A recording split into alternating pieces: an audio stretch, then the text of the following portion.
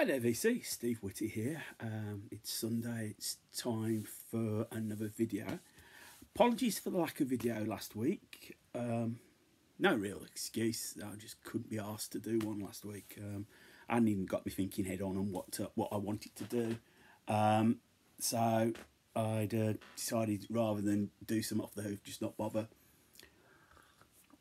So apologies for that. To be honest, I haven't really been watching many VC videos.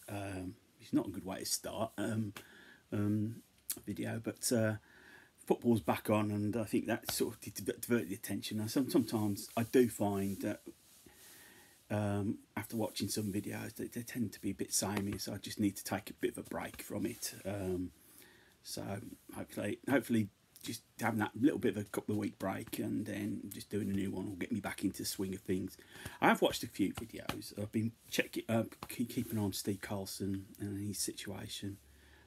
So pleased that people have helped him out, sending him records to help rebuild his collection. I know he's really, from looking at his posts, his Instagram post, he's really pleased that to getting them. And though he won't say it, I think it's quietly. I think he's quietly chuffed about about the love that's been sent to him. I have been watching did watch Richard McCook's video a couple of days ago. I'd seen responses, he'd put it up there, I just hadn't got around to watching it, but I'd started seeing responses, and I thought I'd best watch it in order to do this video, which is a contest entry to his 500 contest video. Let me start again. This video is going to be his entry to his 500 sub contest. Richard makes some great videos, and he's been very vocal commenting on mine. He gets a bit pissed off when I don't do a video on a Sunday. So I think he's half expecting this. The contest, if I vaguely get the gist of it, you've got to a sort of like a sampler album of your favourite artists. The caveat is that you cannot include singles that were released in the UK. Now, quite obviously, it gave a lot of scope, and I was struggling to think of an artist. It'd have been too obvious in the UK to just go on Led Zeppelin, because apart from A Whole Lot of Love, which was pressed to be a single, they never released singles. So I could have just picked 6 random Led Zeppelin tracks. That would have been too obvious. Then I thought, should I go for something a bit more obscure? And then I thought, just actually trying to explain myself a little bit on the tracks. So I thought, in the end, I'm going to stick to a group that I know and I love, and that's Rush. Quelle surprise. So, sort of helpful with Rush is in the first 3 albums were never released issued at the time of release. So any singles were never any singles issued. They were only available by import.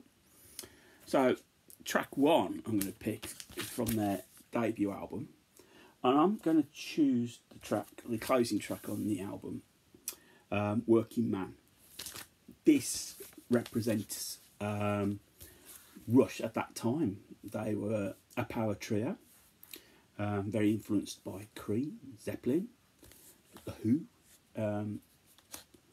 and the whole album is just a lot of riffs in here. But to me, that is the best track on the album. It's a good place to start with Rush. Is something from their debut album. There's the band at that time with John Rutsey on drums.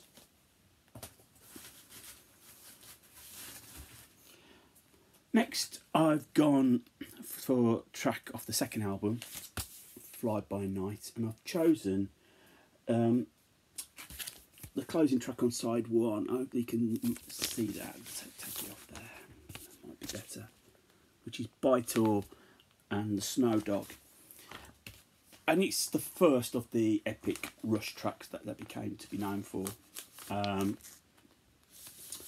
I think it's a good place to start to say the influence and the appear in the band. The lyrics, the sort of sort of where he was at the time.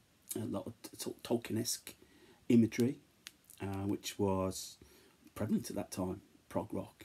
So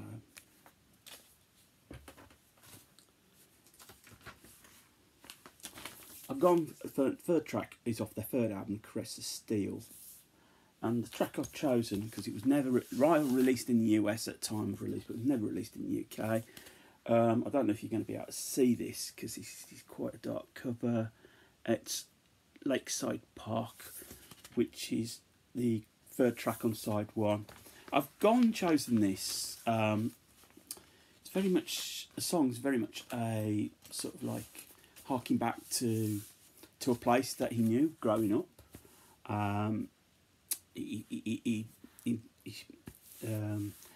Neil Peart sort of highlights the firework displays that happened, and I've partly really shown this because I've read this week, since he passed away, they've been pushing to put some sort of monument in Lakeside Park to honour him, and I think on what I've read, if I've read this right, there's going to be some sort of pavilion named after him, or named in honour of him.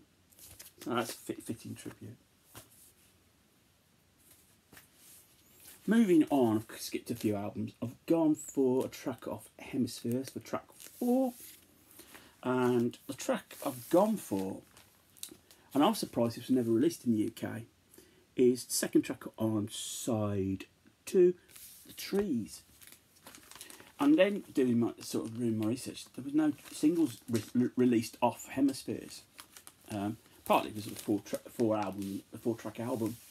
And The Trees sort of like using the oaks and the maples, the story sort of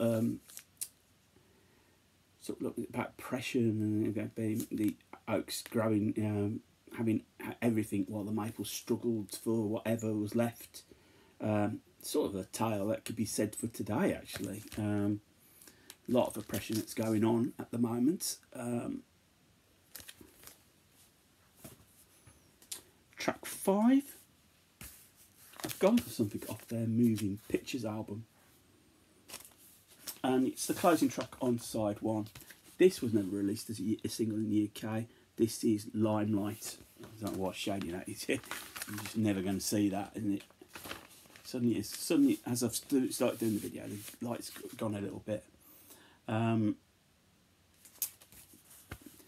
one thing Neil Peart, and I think the whole band wasn't quite, is obviously when you become successful, everybody wants a piece of you. Total strangers want a piece of you. And I think all they wanted to be was the best musicians they could. And this song sort of reflects that. The struggle of trying to balance the two. And then the final track, track 6, I've gone for the opening track on side 2 of the Signals album, which was released in '82, and that's The Weapon. One of these tracks that sort of builds up from a slow start and slowly builds up. It's a song about, you know, that sort of, I don't know, maybe it's a sort of anti-war song. It slowly builds up, then it sort of like builds up right towards the end as the guitar solo breaks in, and sort of like bouncing like an explosion. And I was fortunate to see that band on this tour, and they did perform it, and they did have these like the flash bombs go off as it would then in the indoor arena. And it was quite. I think the guy I went with, who went with, he said that was the best song on the actual set list. And I actually, it is probably my favourite song on this album. No doubt next week will be Subdivisions, but that was a single released in the UK, so I couldn't chose that, nor could I choose Countdown. So there you go. I hope that meets with your approval, Richard. Yeah, one thing I'm going to say, if I am fortunate enough to be picked, I'd rather you donate the prize money to the local NHS charity. I think it's I think there's more worthy causes than me getting the prize. If to be honest with you, Richard, if I was the lucky one to be selected, but that's just my personal thing on that. Yes, so yes, it's been a bit of a funny week. I developed a bit of stomach trouble on Thursday. Just came on. I went for a little run on Thursday morning, went out and did some shopping, was doing work, and then about 2 o'clock, it just felt like the world had fallen out my bottom. I knew it weren't COVID because my sense of smell hadn't gone.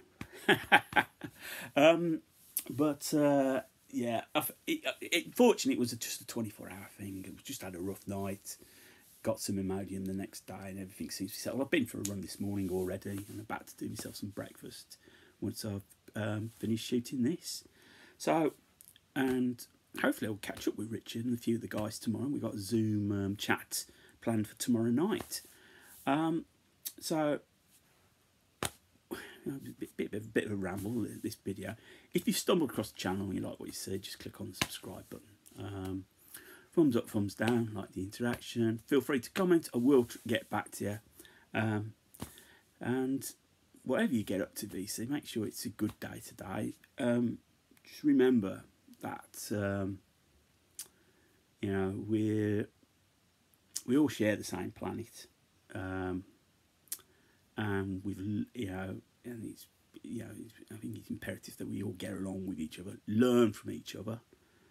Which I think is important. Be influenced by each other, and just love one another. So wherever you do, keep spinning. Take care. Keep spinning. More importantly, keep smiling.